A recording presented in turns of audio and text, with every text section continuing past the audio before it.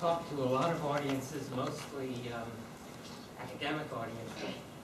So a room full of socialists is a great treat.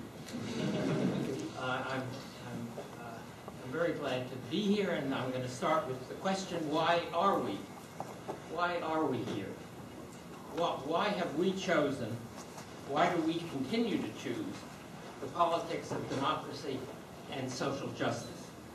What keeps us going in the face of many defeats, in the face of growing inequality, more and more Americans living in poverty, the erosion of the welfare state, an increasingly regressive tax system? Max Weber's famous definition of politics as the slow grinding of hard wood seems to apply especially to those of us who work for a more egalitarian society. For the powerful and the rich, and for the ideologues who support them, and for the demagogues and opportunists who serve them, the wood has always been softer, the grinding easier. Tyrants and warlords around the world don't grind at all. They cut right through the wood. Even the word slow seems an exaggeration for us, since it implies steady. Whereas our experience of politics, think of Barack Obama's victory in 2008 and the disastrous defeat of 2010. Our politics is more often like one step forward, two steps back. So why do we continue to hope for and work for the next step forward?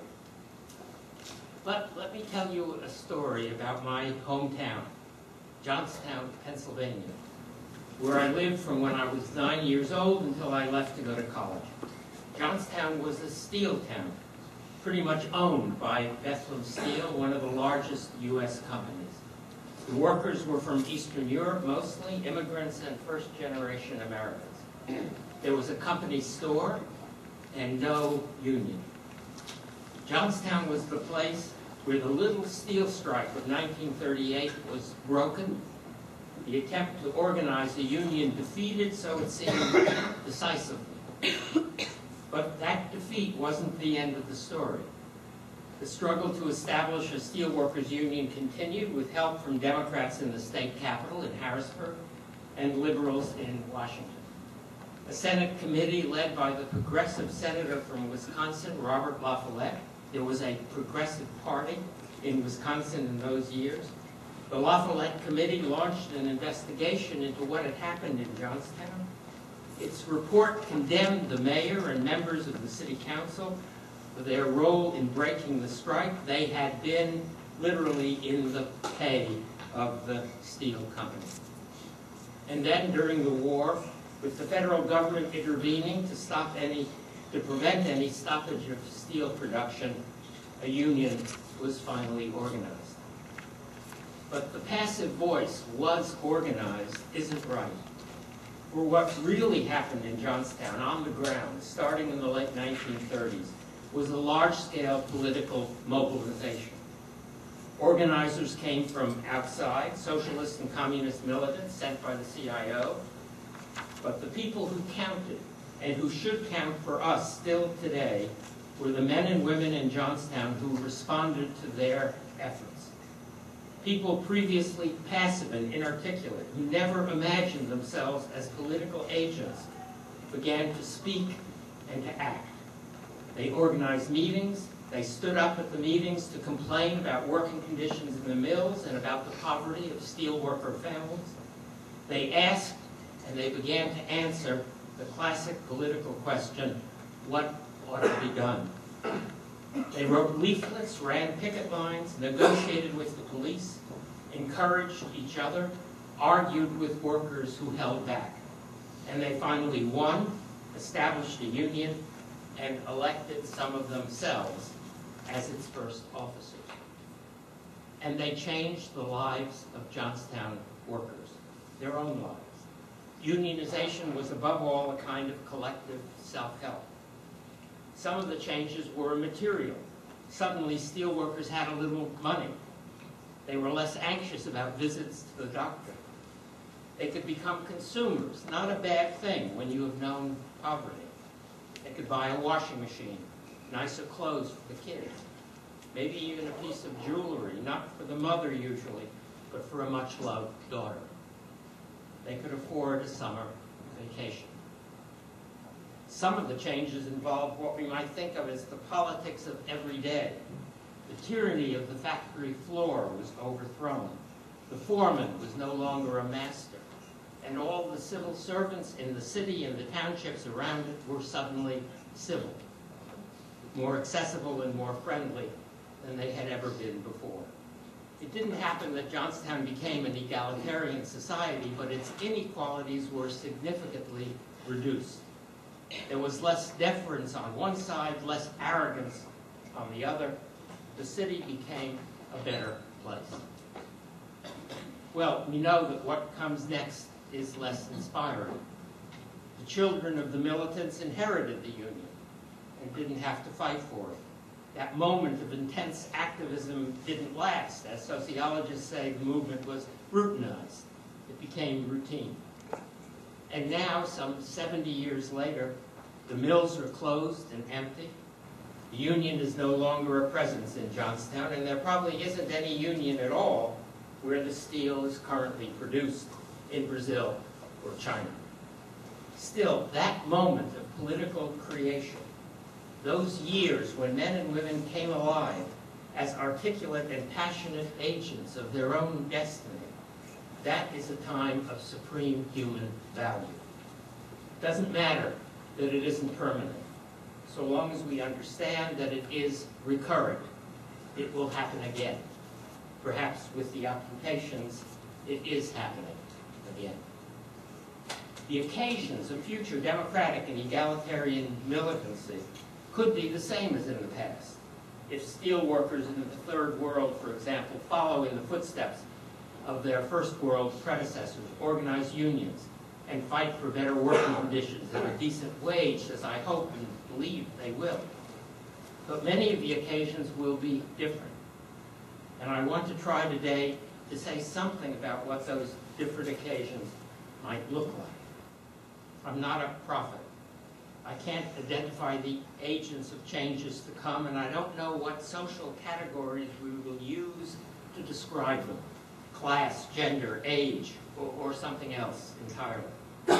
But there will be mobilizations and insurgencies in the name of democracy and social justice again and again. We know why they will happen. The sense that life ought to be more fair than it usually is. The belief that the rule of the few over the many, the 1% over the 99%, isn't just. These intuitive understandings can't be eradicated. But what difficulties will future mobilizations face? And what are the chances of success? A year ago, if I'd asked myself those last questions before the Wall Street protests began, I would have given a grim answer. The power of corporations and banks in Washington, the influence of money in political campaigns promoted by the Supreme Court, the increasing control of the media by right-wing forces, all this made the chance of a significant popular insurgency seem very small. But politics is always, thankfully, unpredictable. And I'm now going to talk in a much more optimistic and open-ended way than I would have done in February 2011. Questions about the future are especially hard to answer in the context of globalization. In the old days, the state provided the space for political activity. The fight against child labor, the fight for an 8-hour day, for factory safety, for a minimum wage, for unemployment insurance, for Social Security, for public health and medical care, for environmental protection, all this took place inside the nation state. The aim was to bring into power governments committed to social justice, governments that would act energetically to make new laws and enforce new regulations. Today, in the American political world, there are many critics of what's called big government. But the truth is that government got big because ordinary men and women wanted pasteurized milk for their children, wanted protection against epidemics, wanted their parents to live with dignity in old age, wanted consumer products that didn't explode or burst into flames, that weren't poisonous, that carried safety guarantees, wanted an industrial system that didn't require 12-hour days and child labor, wanted factories that didn't contaminate the environment, wanted doctors and hospitals that they could afford, and wanted much more that only government can deliver. And they were right to want those things. They are still right to want them. Realizing goods like these, bringing these benefits to all the people who need them, that's what social justice is about. And social justice requires democratic political organization and strong government. No left movement can give up on either of those. Many of the goods that I've just described can still be delivered inside the nation state. The domestic struggle for social justice continues, as we've seen in these last months. And I will want to say more about that later. But as a global economy comes into existence more and more powerfully, the struggle for justice will itself have to become global. And it isn't easy to see how that can happen. Where is the space for global political activity? The space for global economic activity is plain to see. Multinational corporations function easily in different countries. Capital and commodities cross borders without difficulty. Stock markets around the world react instantaneously to each other's ups and downs. But democratic political organizations have rarely in the past extended their activity into different countries. Political actors and political causes don't cross borders without difficulty. And political fortunes don't respond quickly to the ups and downs of distant parties and politicians. We can imagine global rules for child labor, for factory safety, for a minimum wage, and for environmental protection. But how and where can you organize a campaign for global rules of that sort? How do you mobilize men and women around the world the way the steel workers of Johnstown were mobilized? How do you make room for the political creativity of ordinary men and women? How do you bring people together who speak different languages, who believe in different religions, and who have had radically different political experiences? These seem to me critical questions for all seekers after social justice today. We have to become internationalists.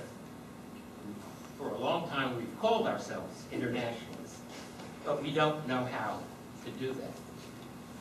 We can see the beginning of a political response to economic globalization in two different places, on two different levels, so to speak, governmental and non-governmental.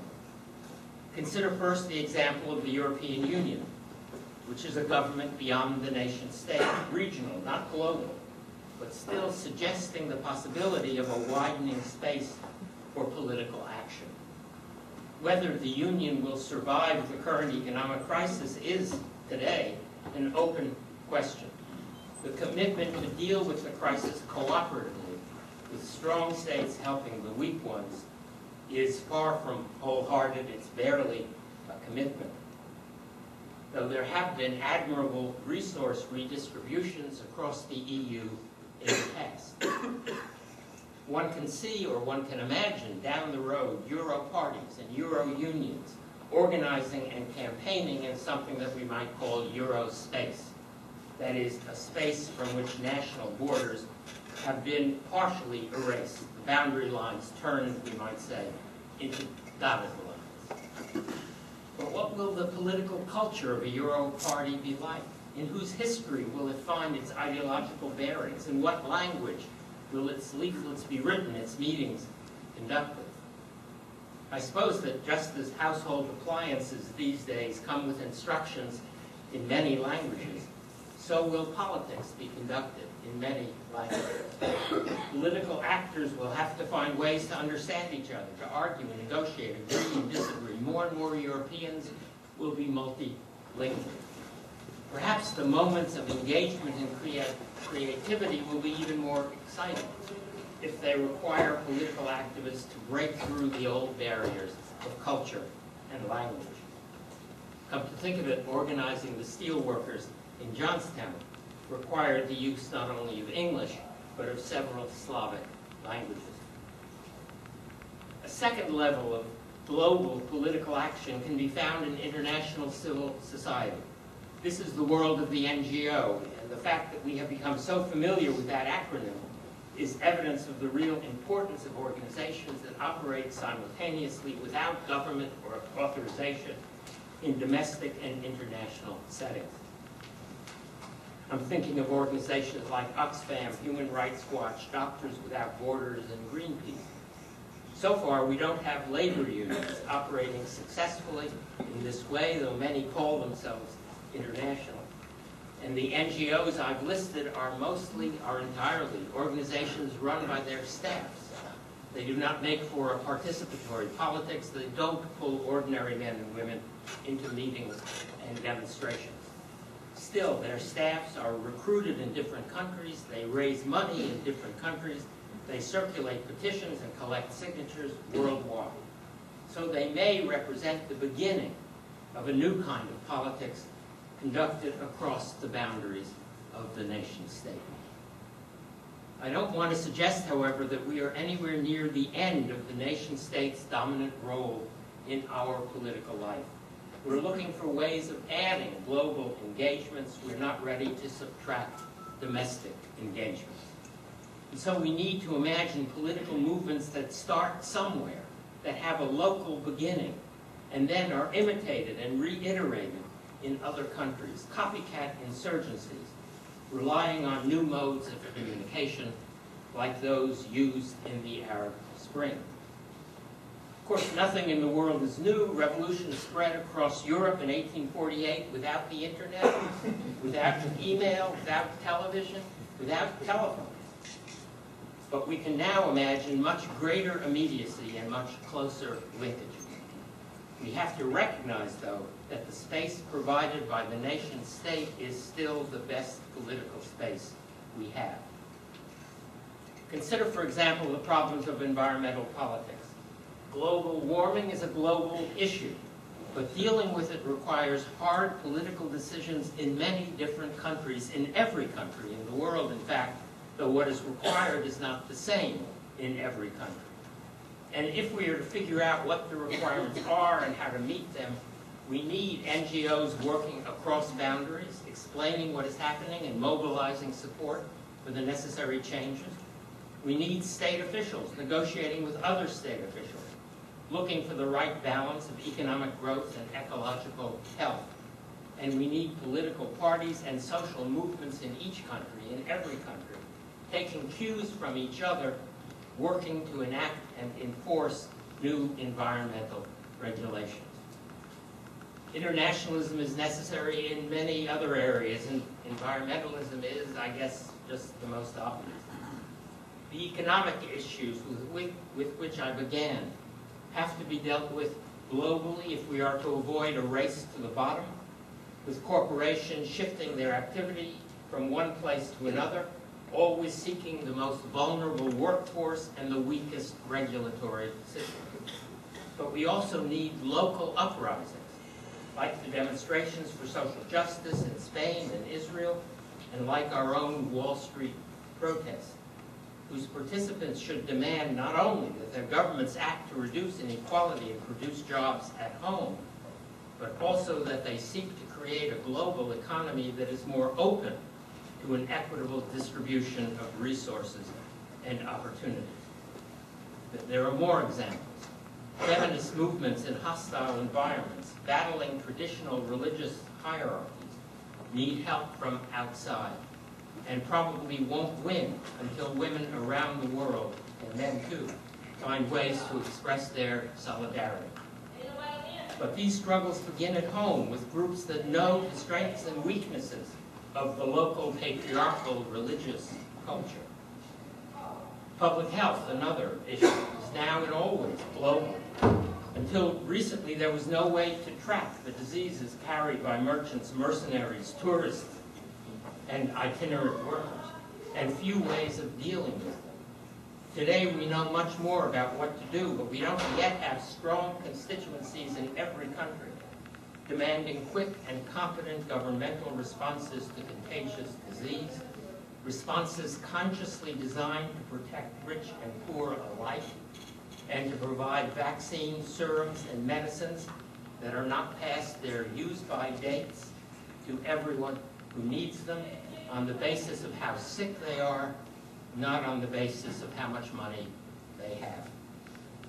How should we think about the combination of local demand and popular uprisings on the one hand and global engagement on the other?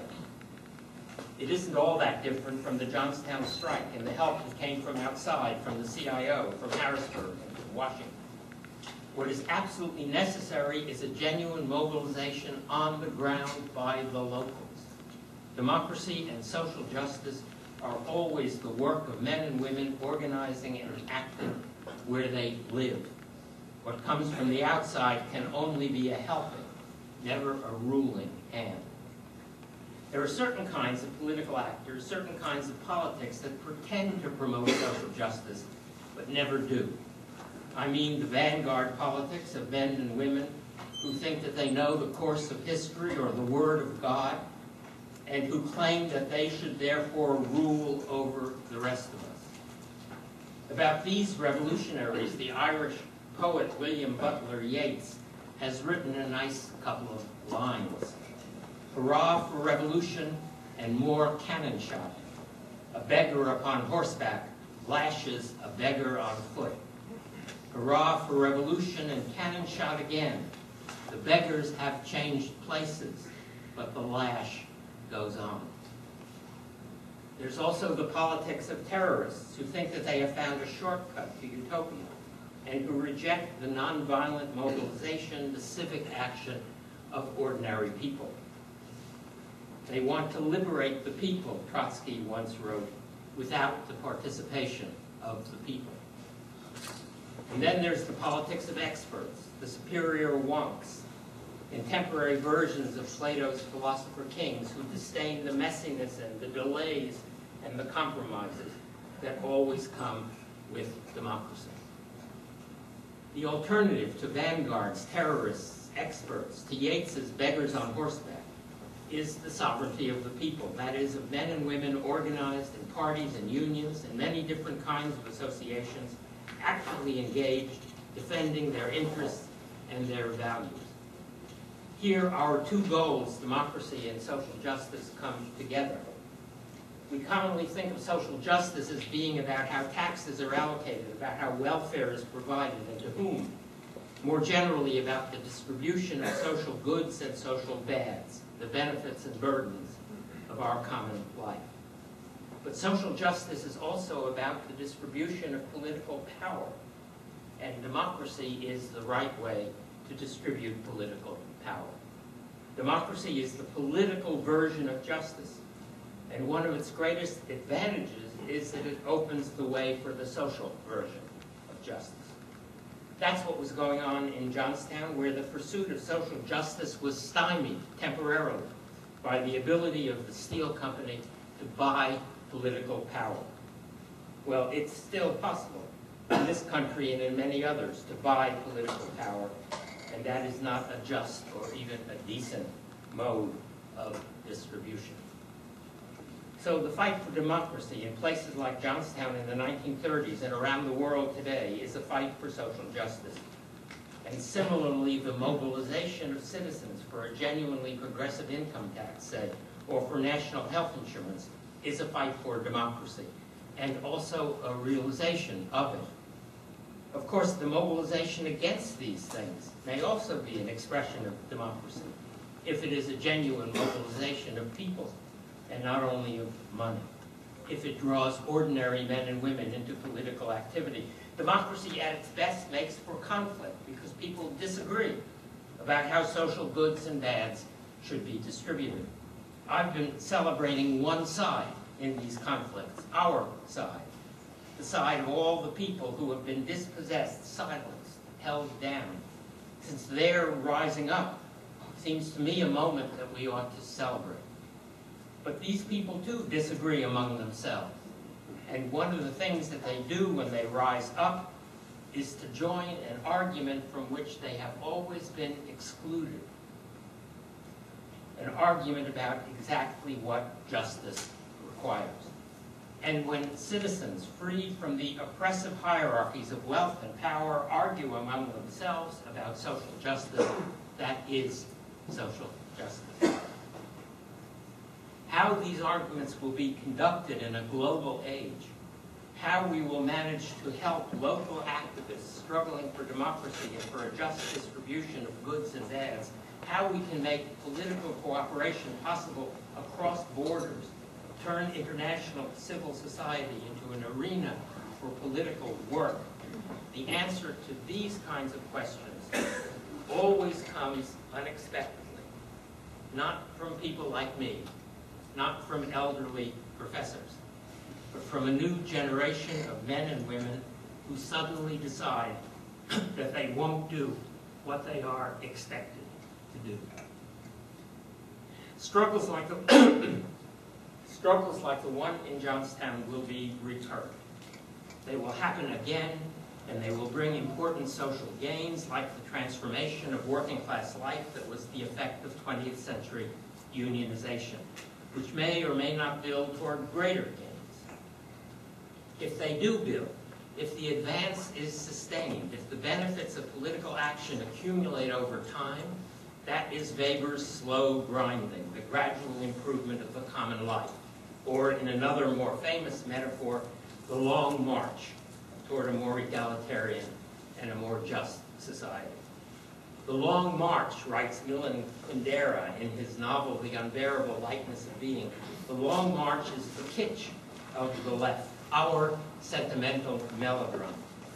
But it's only kitschy if we pretend to be advancing when we are not, if we shout Avanti while standing still, or running the other way, or if we pretend that the march is inevitable, that we have some kind of guarantee from history that all movement is forward.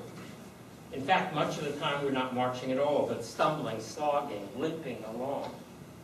Still, it's important to keep going, even while we admit to ourselves that there will be setbacks and detours and terrible reversals.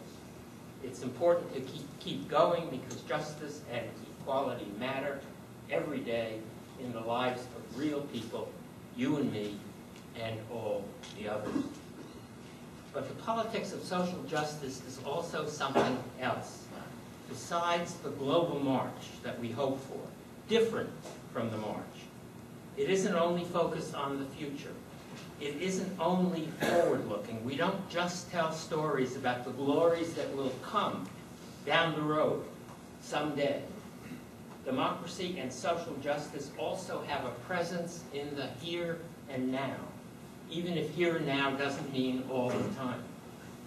They are manifest in those wonderful moments of insurgency, when human capacities are suddenly revealed, when men and women deploy the talents they never knew they had, and we get a glimpse of what is possible beyond what is possible right now. And that's what keeps us going. That is the single most important reason to join our political struggle.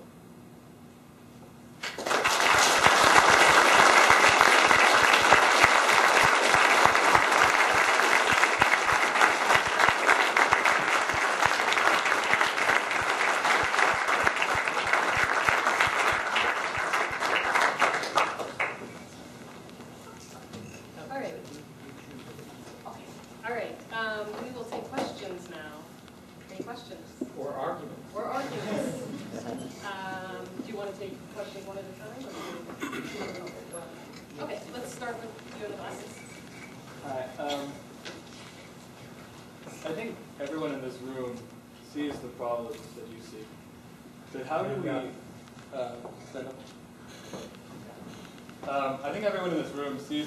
you see, but how do we get the rest of the population to support the problems? To have a movement like the movement you saw in your town, to participate in something, be it socialism or not. I mean, the name doesn't matter so long as the progressive policies are put in place. How do you sway public opinion?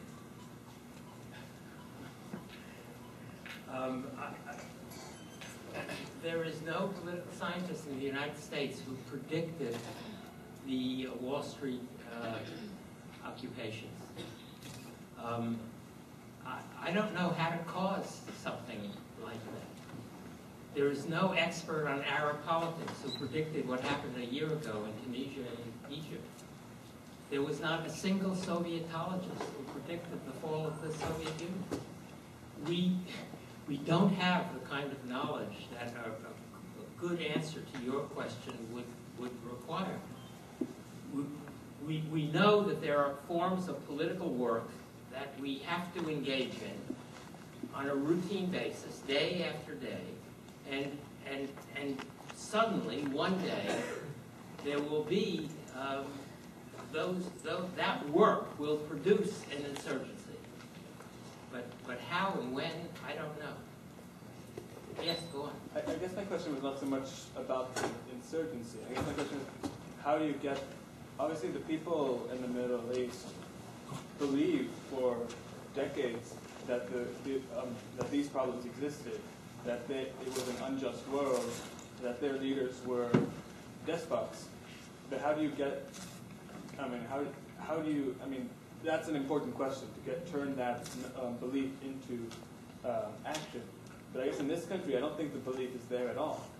And so how do you get that belief into people in the first place? There are an awful lot of people in trouble in the United States today, and that accounts for the response that the occupations got. Not actually a political response in the strong sense, but all of the opinion polls showed remarkable support for what often looked like rather ragged encampments of marginal people. So there are opportunities. And one thing that I would say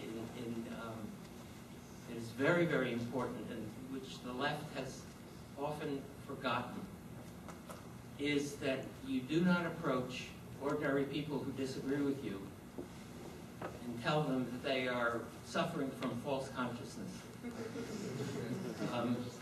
You have to engage with their understanding of the world, and you have to accept that it is in some sense a possible understanding, a possibly rational understanding with which we disagree, and we want to explain why we disagree, but we do it with respect.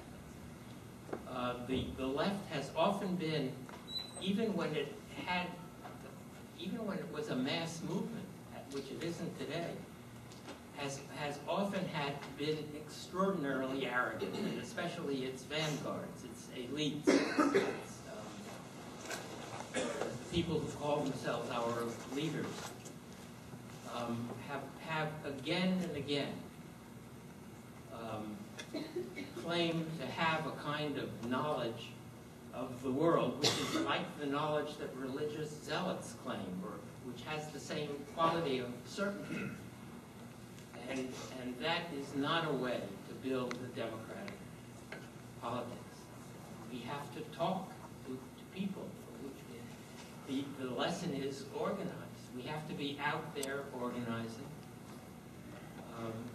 And we have to hope for the fire that sometimes comes.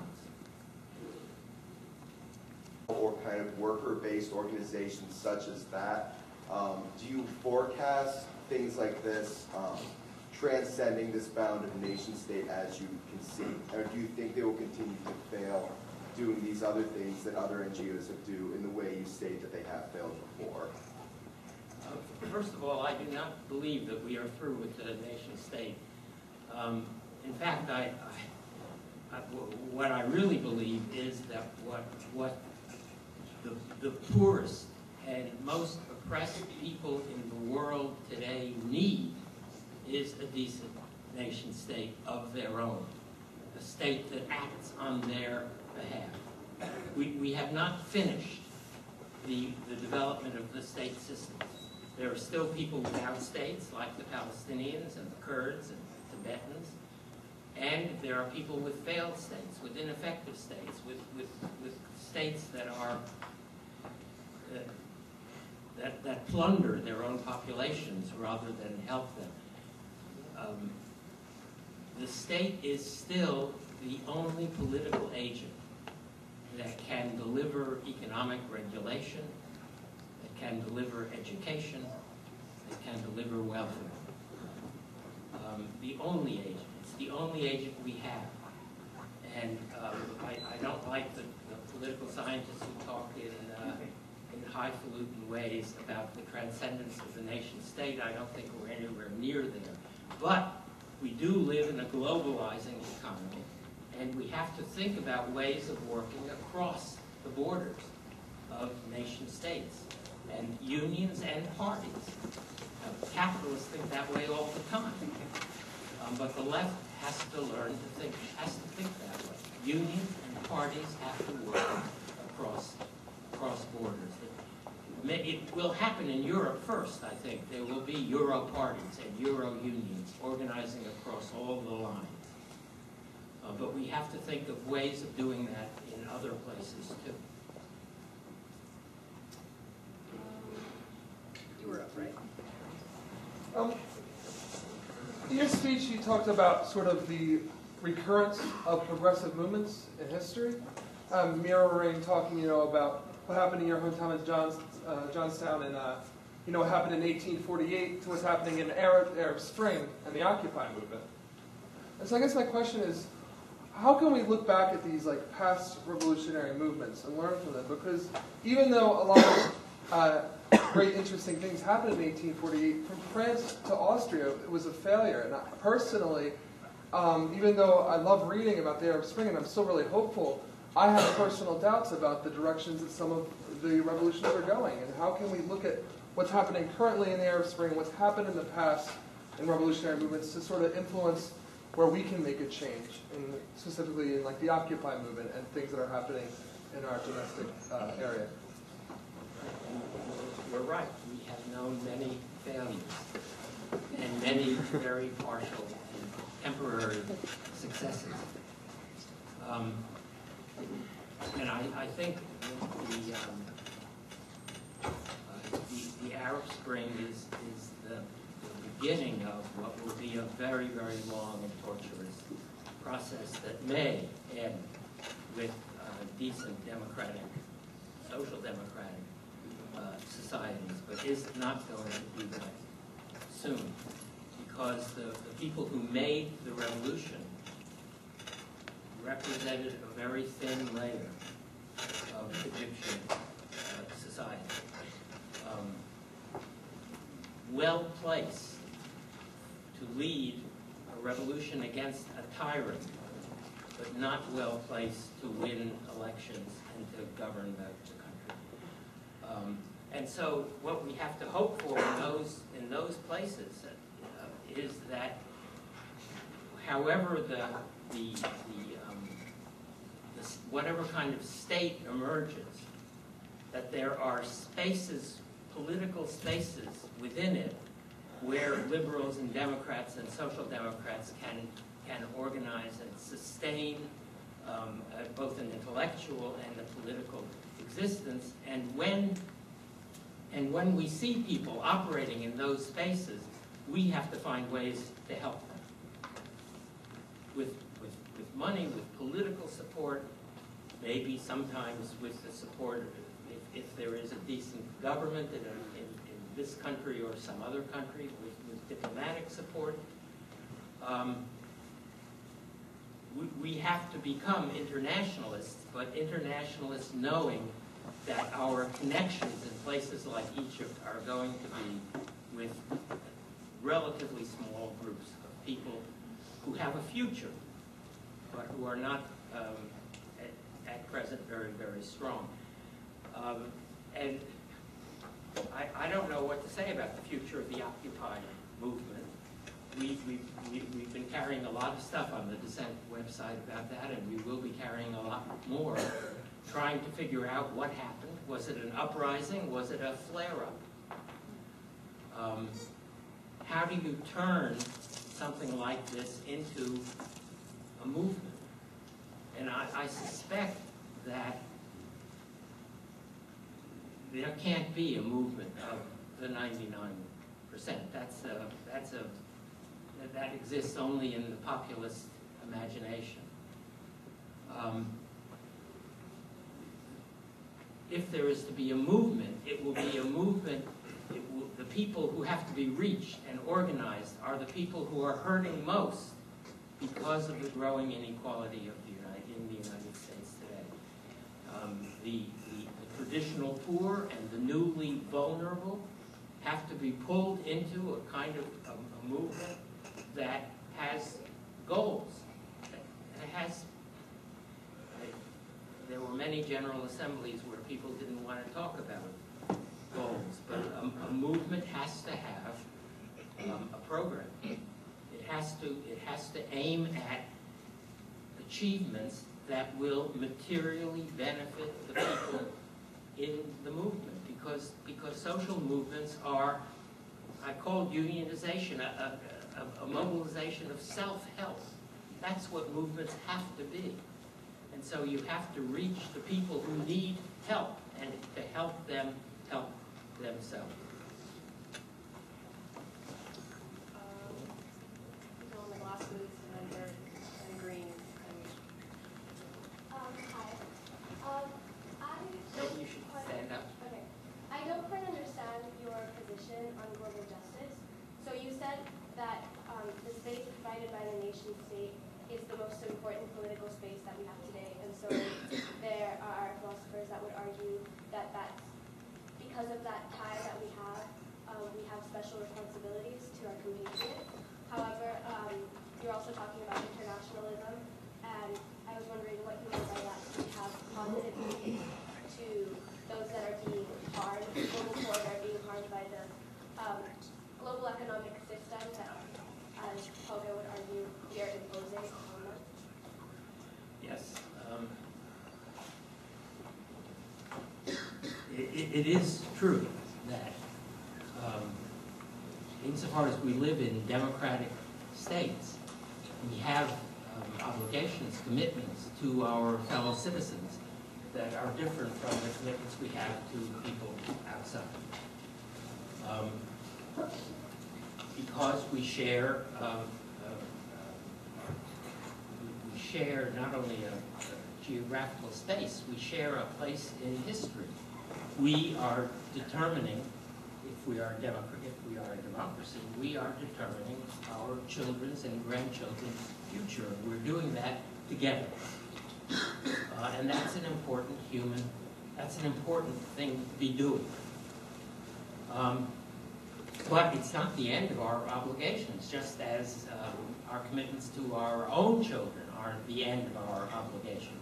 We are also committed to the children of the Republic, so to speak. And we have commitments beyond the Republic. And if we are socialists, then we have undertaken commitments beyond those of everybody else. We have undertaken a commitment to work for social justice across borders, and we have undertaken a commitment to help people in trouble in distant places. But should that help be institutionalized, as you were talking about, through governmental or non-governmental organizations?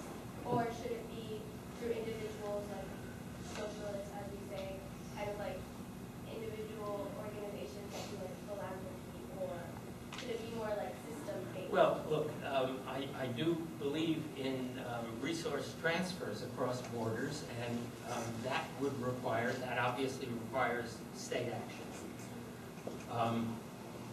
But if you think about some other activity like democracy, for the promotion of democracy, I think the promotion of democracy should not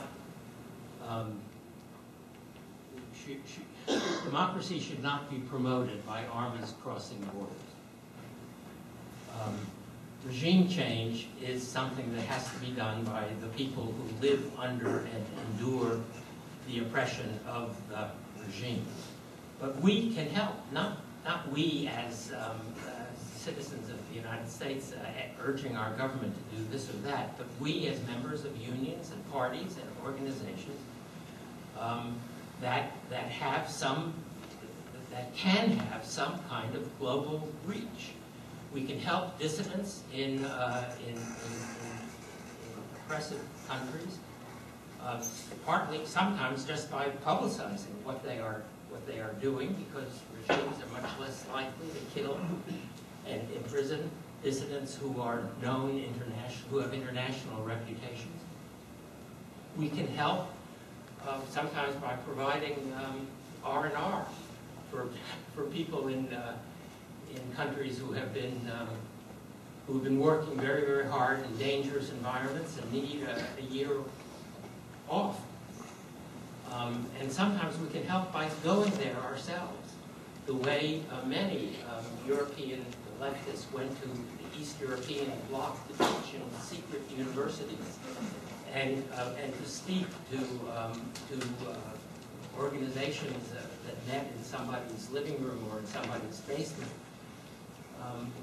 Those are things we can do, and that is a democracy promotion which does not involve coercion.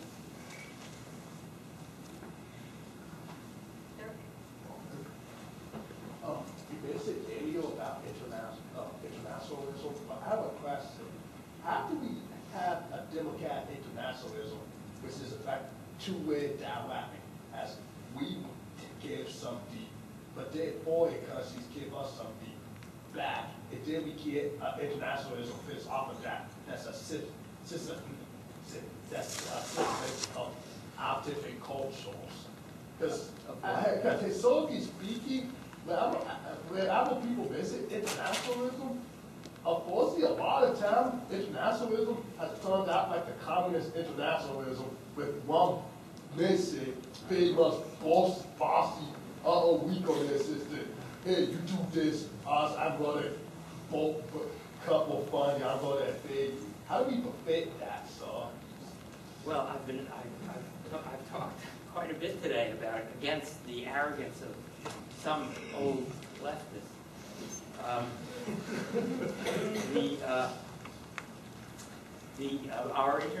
We have to be humble internationalists. Look, we come from the most powerful and the richest country in the world, and a country that is complicit in much of the disasters of the developing world. So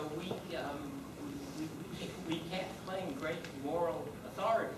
We have to earn that authority by helping, and not by we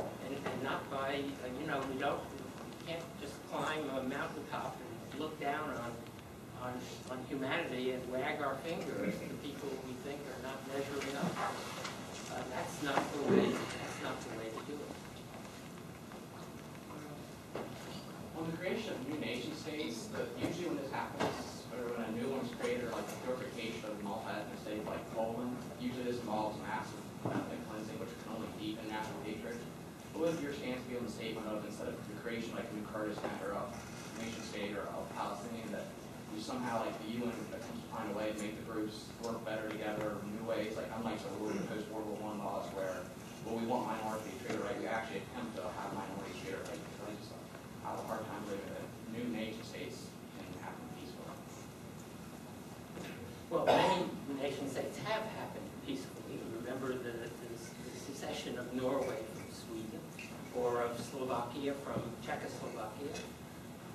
The Slovaks wanted a country of their own. They didn't want to be dominated as they had been by the Czechs. Norway seceded. This is an important example, I think, for people who are thinking about nation states, new and old. Norway seceded from the Swedish Empire because they were afraid of losing their Norwegianness, their language, their history, their sense of themselves as a distinct people.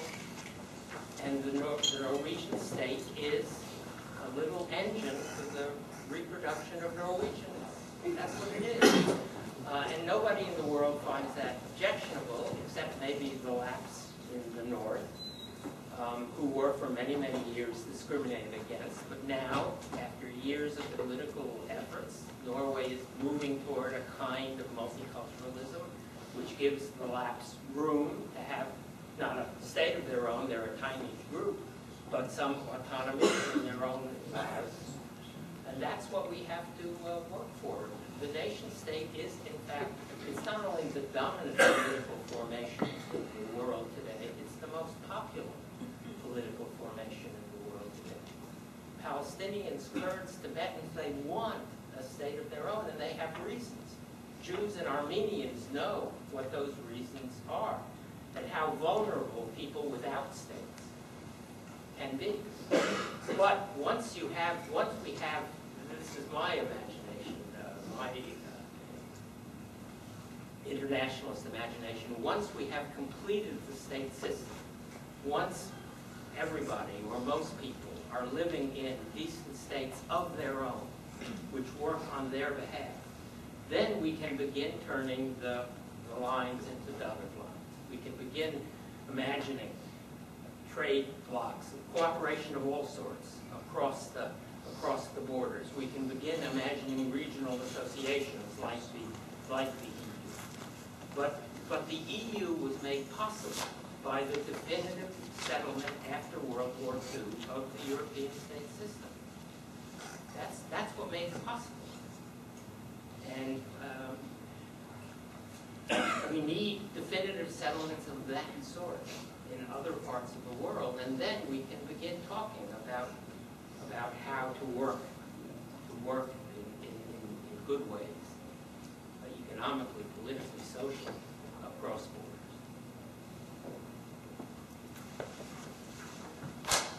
Now you talked about how currently you view the nation state as being a necessity for different countries to have. But you seem to, at least I've gotten the impression that you think ultimately the nation state would not be necessary, and that politics would be governed more by international sort of governing bodies. Now, I mean, with this current nation state model that we have, we already see the potential for power to corrupt and the ability of corporate interests to manipulate their decisions. How would we prevent that from happening through these international kind of governing bodies? That would be of the future. Yes, you're just describing the arenas of future political struggles. I'm not sure what ultimately means. The nation state will be with us for a very, very long time. But we can, as I said, we have to begin to think of social democratic versions of the IMF, of the trade organization. We need international regulatory bodies that act not on behalf of corporate wealth, but on behalf of ordinary people. And as I said, we were able to achieve that in the nation state in the 19th century. That was the struggle of socialist and social democratic parties. But how do we carry that struggle to a global level? How do you challenge the IMF? How do you transform the IMF into a social democratic body? It's not that we don't need an IMF. We do need it, but we need it a different kind. And I suspect even that it's going to be, for a long time to come, the political struggles will be in powerful nation states like this one that can, if we win here, reshape the international organization.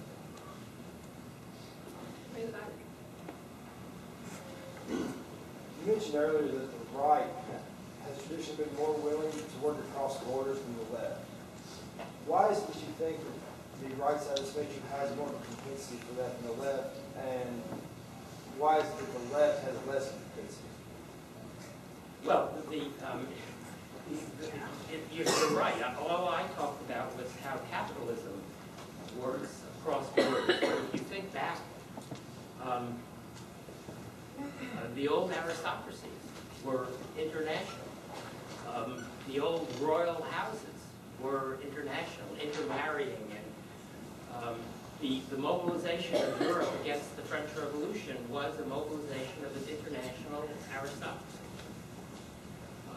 And the reason the left is more local is because our people are the people who live here and who don't travel around the capitals of Europe and marry aristocrats in other places. They are the people who live here, who speak this language, and whose attachments are here. It's the democracy and nationalism go together. It's when we mobilize the people, the previously inarticulate, speechless people, when we help them speak, they speak in a language of their own, and they are locally situated in a way that the very, very rich and the aristocratic and the royals aren't.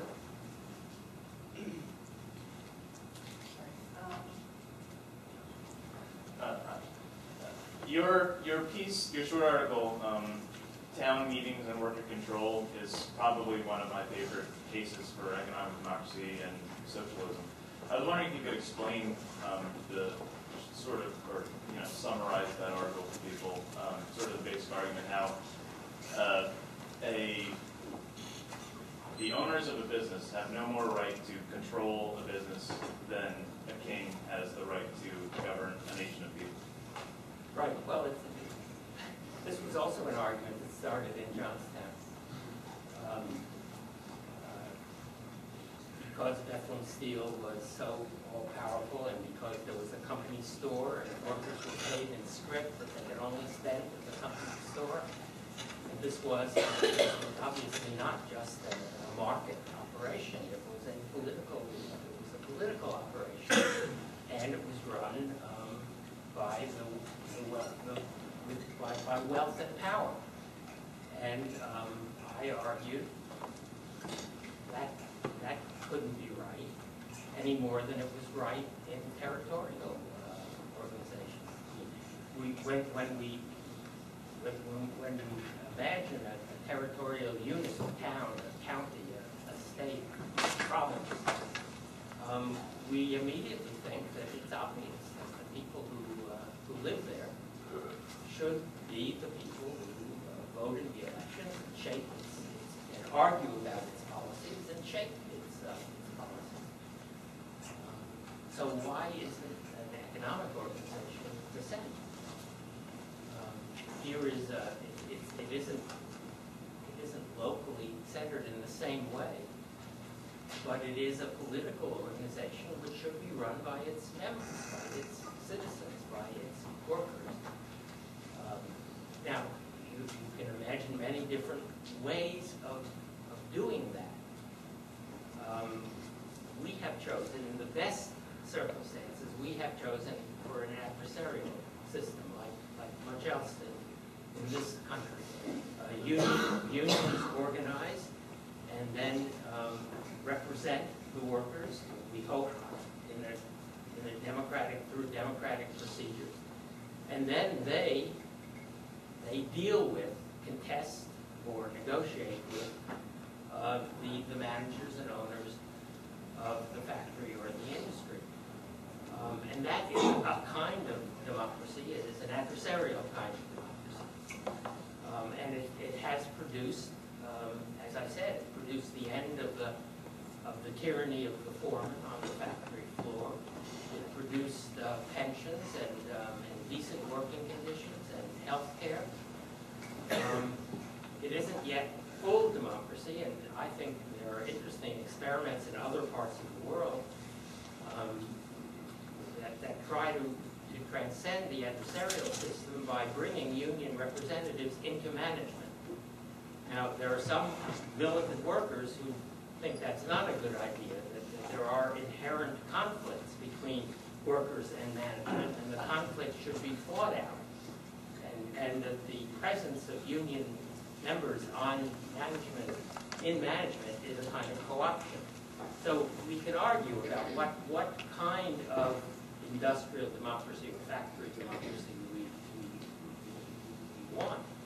It's a good argument, but it is an argument that has a certain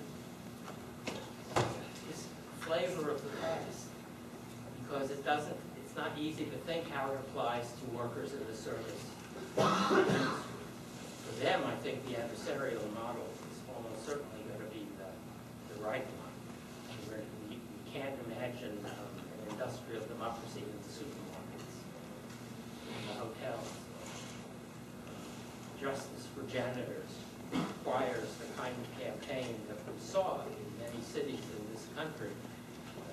I'm afraid it's not going to require the kinds of worker self-government that we once hoped.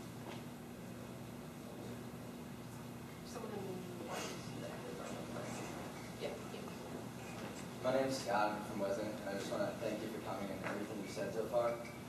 My question is domestically about the U.S. It seems like you're very optimistic that we can really move the country forward in a better direction.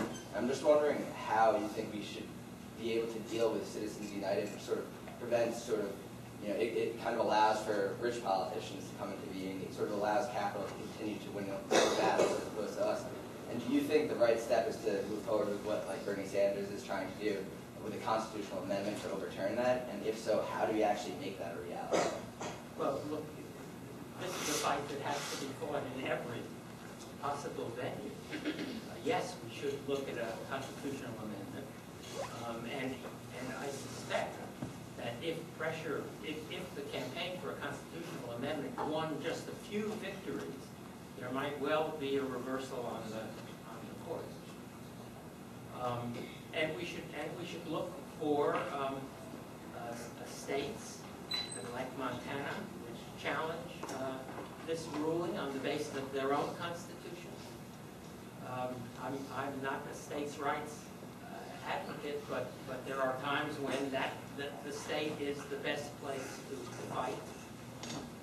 And if we ever control Congress again, we should simply pass again the law that the court declared unconstitutional and force them to do it again.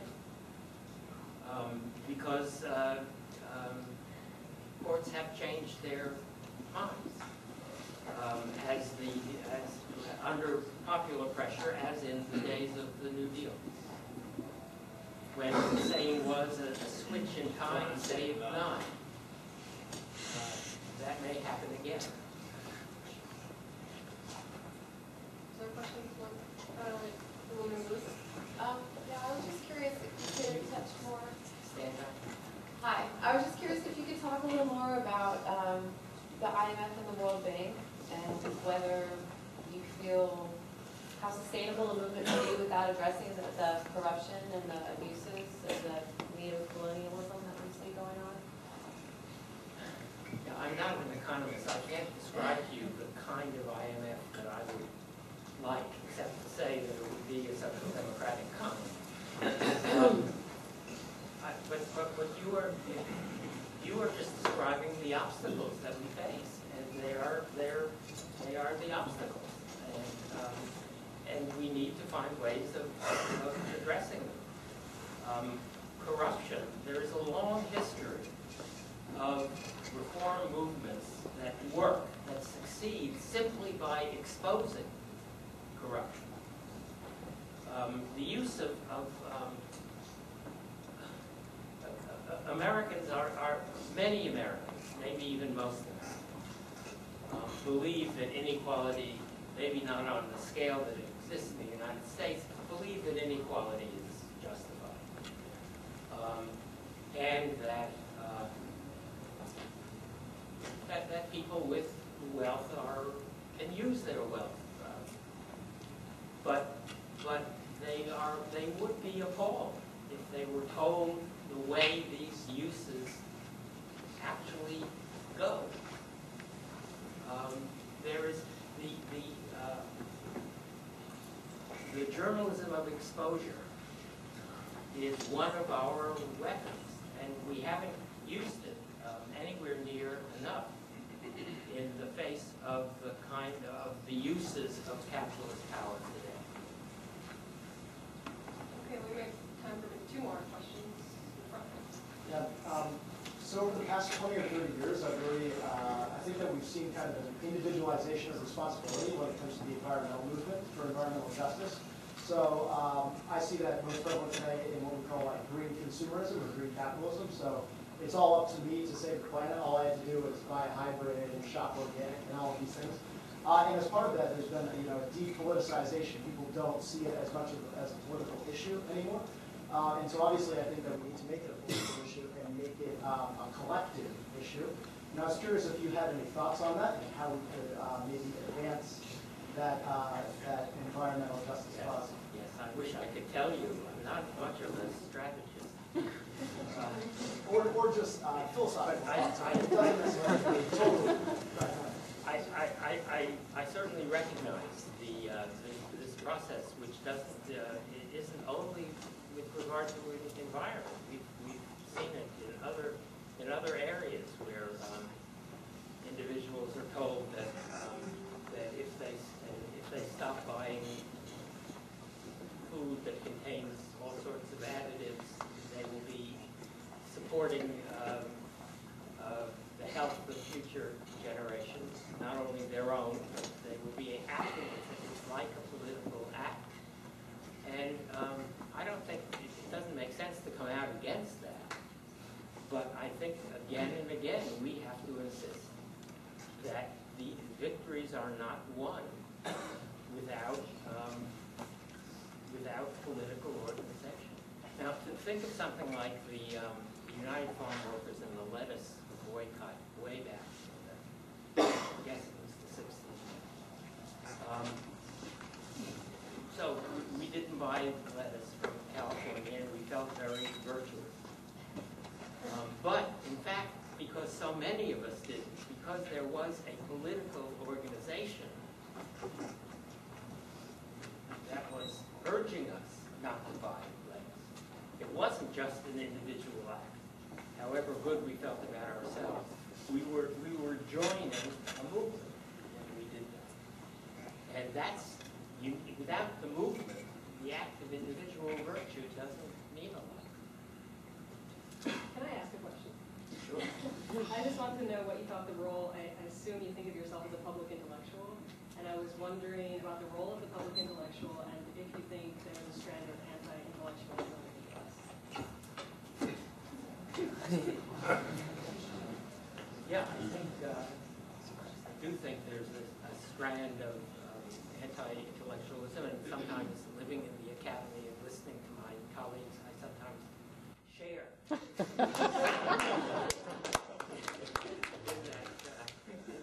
in that feeling. But is it just my imagination, or conservatives gotten increasingly armored? I think they used to be but you tell me.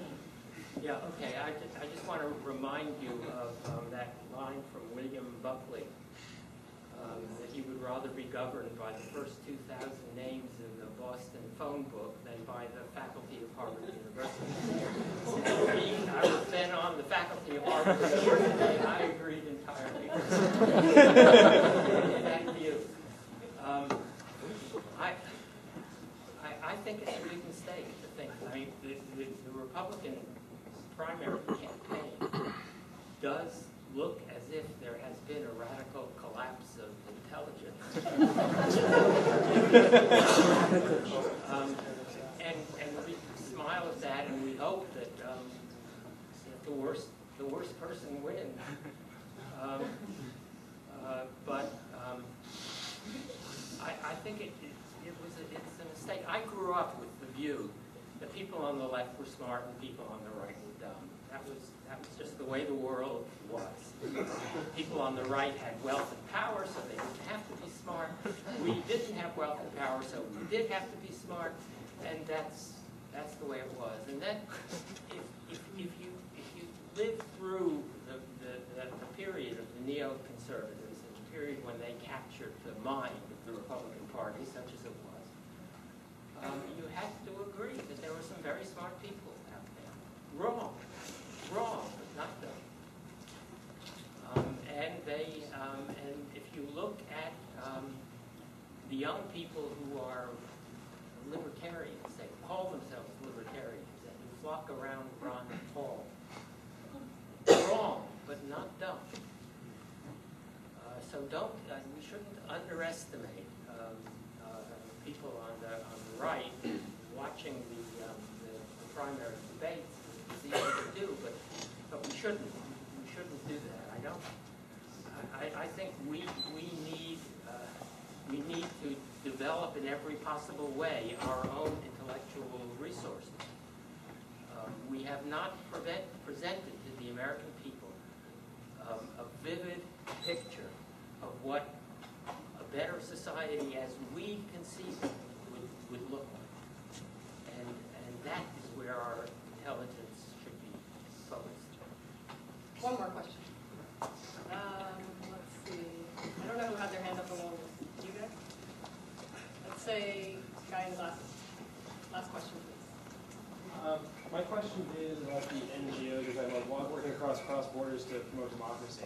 I was kind of wondering what you predicted is the future of the NGO right now, with Russia agitating about the fact that U.S. NGOs have been funding insurrections against Putin's power, and the Egyptians pressing charges against NGOs, the Chinese having problems with NGOs. I'm wondering if repressive regimes have kind of learned a lesson and decided that perhaps the operation of NGOs in their borders isn't something they're going to tolerate anymore. I just kind of want to know what you think about that, and if there's going to be a negative backlash against NGOs and democracy promotion throughout the world. Yeah. Look, that's a sign that they think this kind of politics is effective, if they are afraid of it. Yes, they will try to repress it. If it is effective, they will try to repress it. And we have to try to avoid or work around their repression. I don't look. Here's an example of internationalism. After the Serbian revolution, or whatever it was,